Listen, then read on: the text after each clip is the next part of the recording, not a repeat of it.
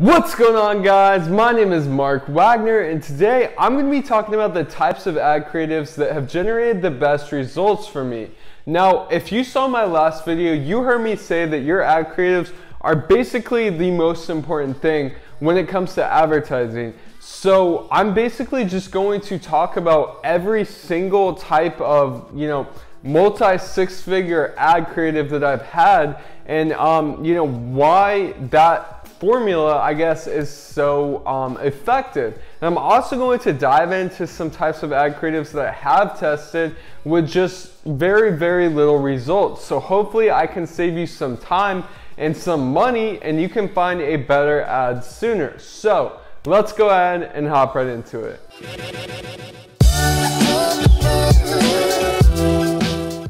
Alright guys, so we're just going to go ahead and jump right into it because that's what I do, because I don't like wasting your time. Alright, so first let's talk about some things that you need to test. Like when you're first launching your initial creative test, which is like what I recommend doing before any interest or anything like that, at least if you're doing Facebook ads, and then also just things that you need to test down the road.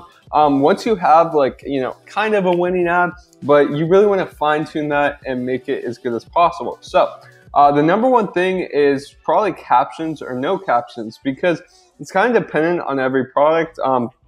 As you'll see me say later, I generally tend to stick to very little to no captions. That's just what seems to do best for me. But again, it's definitely dependent on the product. So I always test this like during my initial creative test, as you'll see here. Actually, I didn't even put it there. But anyway, yeah, so definitely test at least one ad with captions and one ad without captions.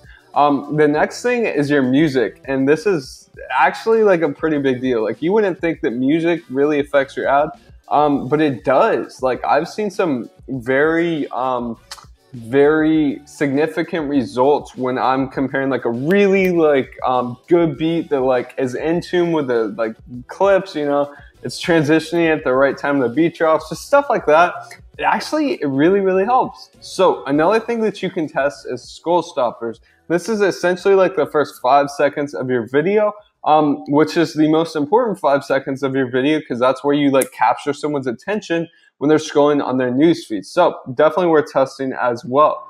Another thing is the placement of particular clips, which basically means instead of having clip W at the back of your video, you may want to put it at the front of your video, just because it's a good clip, and if that's going to draw someone's attention, then you want to kind of rearrange it a little bit and just play with that.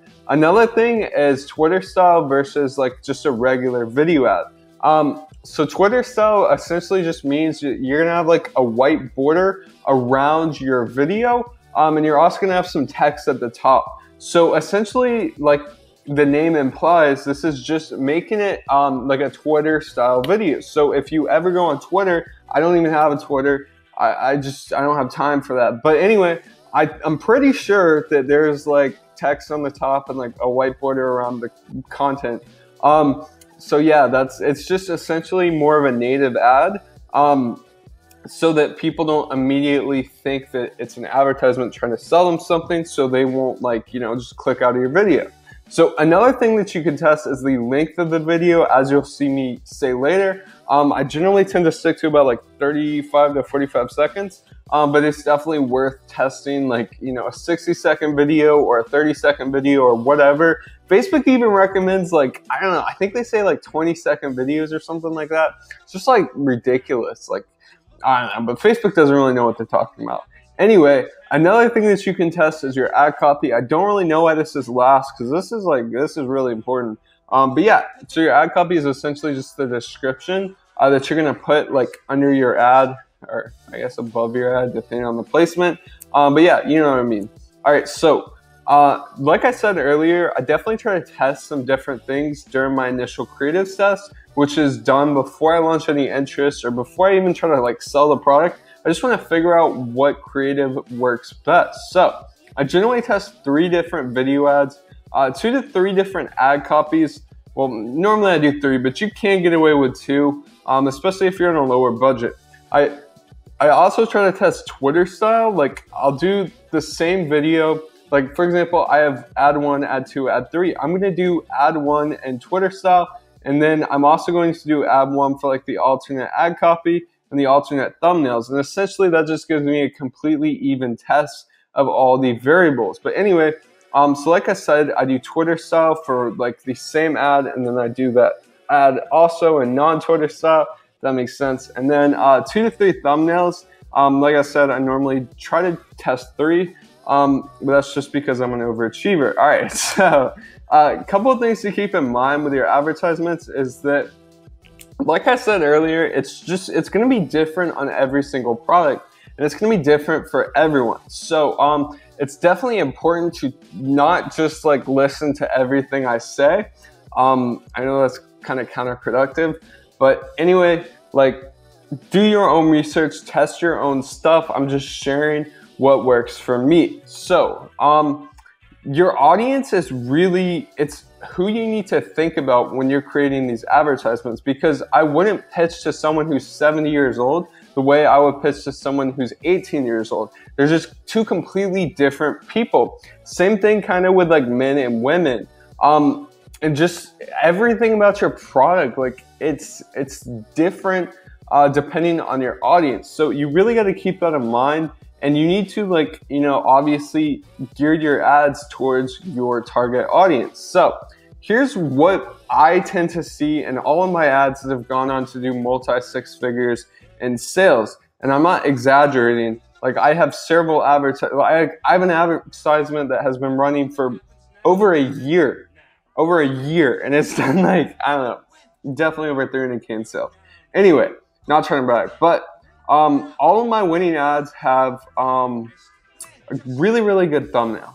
That's like, it's just always, they have a really good thumbnail.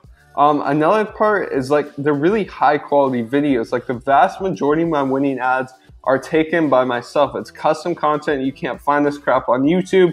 And you're not going to be like cropping it, because when you go on YouTube and you like take a video and you crop it, the dimensions are all messed up. So it's generally going to end up being a lower quality clip, which is why it's super important to record your own videos, especially when you do end up finding a winner. All right, so another thing is it's very fast paced, kind of like how I'm talking right now. It's also like easy on the eyes. Like essentially you just want to make a video that people want to watch, okay? And no one's going to watch your thing if it's just like, by the way, when I say fast paced, I don't mean like having 2-second clips just like changing really fast. I'm talking about like it's action, you know? It's kind of like watching a movie. Like you want to get that dopamine rush because you want something cool to happen and then something also cool to happen, you know, that kind of thing. And it's easy on the eyes because it's not like a ton of reading. Like I say here, there's little to no captions in all of my winning ads. And it's just something that people will want to watch essentially. Another thing is like Twitter style. The vast majority of my winning ads are Twitter style. But that's because a lot of them have a younger demographic. And I really haven't found Twitter style to be effective with products that have an older demographic. Another thing is my ads, at least my video creatives, they're not overly salesy. Like if you were to be scrolling down your newsfeed and you saw one of my ads, you wouldn't even think it's an ad. You would just think it's like showcasing my product because that's what it is. And you wouldn't even like necessarily think that, you know, it's a company showcasing their product because it's that cool. Another thing is most of my winning ads are 4x5. Some of them are 1x1, but with 4x5, I've found that Twitter style works so much better. However, it is going to limit your placements, so it's really up to you as far, well, to test and just see what works better. And then, like I said earlier, 35 to 45 seconds seems to be the sweet spot as far as my videos go. So I know I haven't said this before, I probably should have, but when I say winning ad formulas, I'm only talking about video ads because that's really all that I do. Pictures just aren't effective for cold traffic. And yeah, so I really only recommend that you do video ads. Anyway, getting into the first type of, I guess, winning video ad for me, obviously I can't reveal too much because I don't want you to know my product, and I can't just tell you like what's in my ads because then you would know my product. But anyway, this is one of the most effective types of video ads. So you start off with like an unboxing or a scroll stopper. I guess an unboxing is a type of scroll stopper, but you know, no one really utilizes it. So I figured that I would include that in there just because it tends to work very well for me. So a scroll stopper, like I said, should be about 5 seconds, and then you should follow up with like 2+ product demonstrations. So as you can see, there's like 2 ways that you can do this. And this isn't like super specific. Like I'm not saying you can't have 3 product demonstrations, but in my, you know, winning ads, it generally has like 2 or it has like 4. And obviously if it has 4, it's going to be like shorter clips. All right, so if you want, you can like screenshot these, but like I said, they're not like super specific. Another type of video ad that tends to do really well, this is the one that's been running for like over a year, but it's just like a straight product description. Sorry, demonstration, but it has like a really good scroll stopper, and it's really just, it's like a movie, you know, you want to watch it. And so people do watch it and they buy my product. And this isn't going to work unless you have like a really eye-catching product, or at least you can make it seem very eye-catching, even if your product is pretty boring. But yeah, this tends to work very, very well, especially if you can get custom content. And like I said, you have a good product that you can record in a way that just makes people want to watch it. All right, so another thing that I've had some success with, but really I don't sell that many problem-solving products, so it's a bit hard for me. But yeah, the ones that I have sold, this works really well. So it's called the cut and band-aid method, which essentially means in the first like 4 to 8 seconds of the video, you just introduce a problem. Like for example, can't get girls to talk to you. Well, here is this course that teaches you how to get girls to talk to you. I don't know, something like that. And then essentially you just like demonstrate it after you, you know, put the band-aid on that problem. Sorry. Anyway, yeah, so essentially it's just cutting down your audience. So if people don't have problems talking to girls, then they're just going to go ahead and scroll by, and you don't really care because those people aren't going to buy your product anyway. But if you do, then people are just automatically going to be hooked into your video. And then, you know, when they get that problem solved, or when they see that problem solved, then they're going to want that problem solved for them as well. And that's what makes the advertisement so effective. All right, so now I'm going to be talking about what doesn't work for me as far as feed video ads go. All right, so like I said earlier, I generally do very little captions, which means I'm not explaining every single little feature of the product. This is something I see a lot of people do, both in the ad copy and in the actual creative. And it's a big mistake, okay? People, the point of the ad isn't to explain about your product. The point of the ad is to hook people. And then once people go to your product page, then you can explain the product. But it's definitely not what you should be doing in your advertisement. Another thing that doesn't really work for me is any video smaller than 1x1. Now this is really hard if you don't like have your own videos, if you don't get custom content, if you're just taking it from YouTube. Like I said, it can be really low quality, which sucks, but I don't know. I mean, it's still worth testing, I guess. However, even if you are taking videos from YouTube, if you can, just try to find higher quality ones so that you can crop it and it doesn't look awful. All right, so another thing is boring ads. Like you may have noticed, I've said multiple times, your ad kind of needs to look like a movie. Like it needs to hook people, and it just needs to be something that they want to watch. So yeah, like I said earlier, if your product is really eye-catching, then it's going to be kind of easy to make a good video that people want to watch. But if it's not, then your video still has to be. Like even if the first couple clips are just slightly related to the product, but they're very like eye-catching, then do that, you know. But really, this is a very, very big point. And if you take nothing else out of this video, then just remember your ad needs to be something that you would want to watch, or at least if you were your target market, you would stop scrolling and watch your video because it's not boring, it's not overly salesy, it's just, you know, good to watch, I guess. And then another thing that doesn't work for me is old clips that all of my competitors are using. Now, this doesn't necessarily apply to like a very new product, I guess.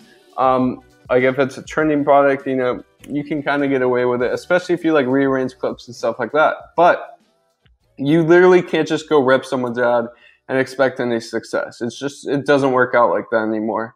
And you also like, especially with saturated products or products that are getting saturated, I guess, you definitely want to introduce new ad creatives into the mix, because if you just take people's other like ads, then they're going to have absolutely no reason to buy from you. They've probably already seen the advertisement, and it's just not going to work out.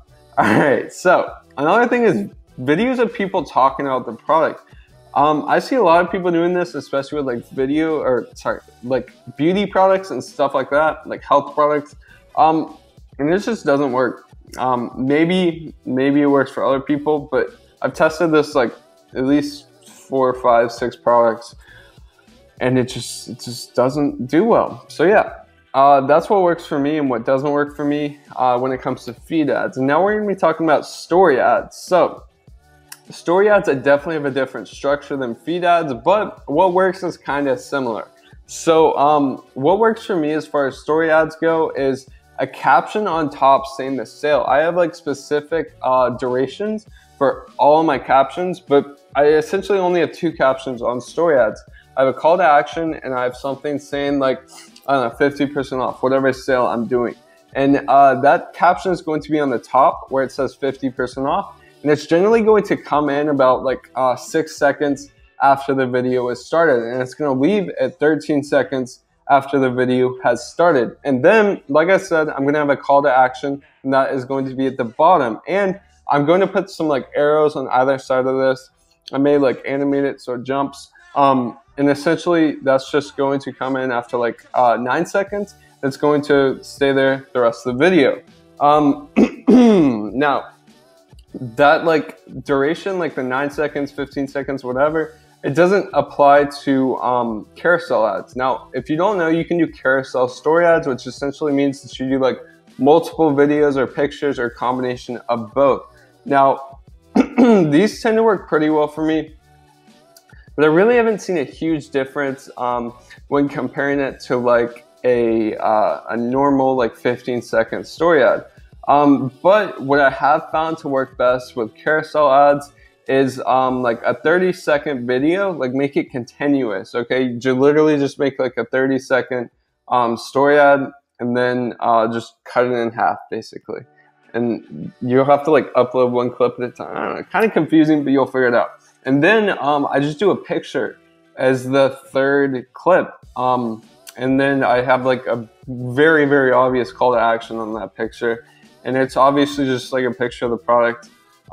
Tends to work pretty well. So another thing is, like I was saying earlier, it's kind of similar as far as what works for me with story ads and feed ads, because scroll stoppers and like unboxings and stuff like that, they just do very, very well. All right, so now I'm going to talk about what doesn't work for me as far as story ads go. So I have seen some success in the past with picture ads on the story, but just not near as much as I have with video. But like I said, it's not really worth testing pictures for feed, but I would say it's definitely worth testing for stories. Now, another thing that doesn't work for me is non-obvious call to actions. Because people, like, you don't get a chance to give someone an ad copy when they see a story ad. So you essentially just have to like tell them to swipe up like really, really, really, really big. It's pretty obnoxious, I guess, but you gotta do what you gotta do. So another thing is just cropping my winning feed ads. Now, I've tried this before, and unfortunately it just doesn't work. You can't just take like a 1x1 video or a 4x5 video and just like put it in 16:9 and run on story. It just doesn't give you good results. You kind of have to rearrange the clips so that it's giving people the right clips at the right time, and it's just like serving them important, like, I don't know. you'll kind of get what I mean if you know, you have a story ad, because you wouldn't want, like, let's say the first 10 seconds of your clip are just like one kind of like boring product demonstration, which it shouldn't be, but you wouldn't want that to be like 2/3 of your story ad. It would not work out well. So yeah, I definitely try to have like 2 to 3 clips, usually 2 in a 15-second story ad. And I would say like 3 to 4 clips max in a 30-second story ad. And then you definitely want to have like your most important, your most eye-catching clips in like the first 10 seconds, I would say, of the story ad. Because like I said, you know, scroll stoppers are super important. And just drawing people's attention, because like, I feel like it's even harder to get people's attention on the story, because they're literally just like swiping like so quickly, you know? Because we don't care about 90% of the stories out there, let's be real. But when people are on their feed, at least they get like a full, like, I just feel like it's easier to capture people's attention with feed ads. But anyway, another thing that does not work for me with story ads is YouTube videos. Now, like I said, these can definitely get messed up when you crop them for feed, which would be like 1x1 or 4x5, but it's even worse when you do 16:9. Like, it's really, really, really bad. So actually what I do is I'll just like, well, I have all my winning products. So I was like, pull up my phone, go on Snapchat, and I'll record the ad. And that way it comes out on 16:9. And then obviously I can just like add text and music and stuff like that. And those are my story ads normally. Those are actually my feed ads as well. Just because if it starts out as 16:9 and you crop it to 4x5, it's going to have a higher resolution than if it starts out as like, I don't know. I think iPhones actually record in 4x5, but if I record it at 16:9, then I can like, I can do both my story and my feed ads from that one clip. Anyway, another thing that doesn't really work for me, it has kind of in the past been okay, but is Twitter style videos with story ads, which like I said, just means there's like a white background and like a little bit of text above the video. Yeah, these they didn't really perform well, but I did have like one that kind of did well. So I would say that it is worth testing. Alright guys, I really hope you enjoyed this video. I'm hoping that you're able to get a ton of value out of this and you kind of understand what works, at least for me, as far as video ads go. Thank you guys so much for watching. I hope that you have an amazing rest of your day, and I'll see you in the next one.